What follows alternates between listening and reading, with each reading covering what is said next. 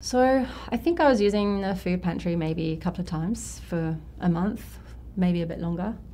And what I really appreciated was it took something that was quite a heavy burden off my plate, and the confidence to know that there's help out there, and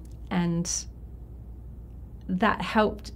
In a weird way, it helps your mind think. It helps your mind think clearer when you're not worried about food and thinking about how am I going to get food on the table.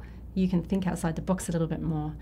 And I ended up, I stopped applying for jobs that were in what I thought was my skill set, and just started looking outside the box a bit more, and ended up finding a cleaning job.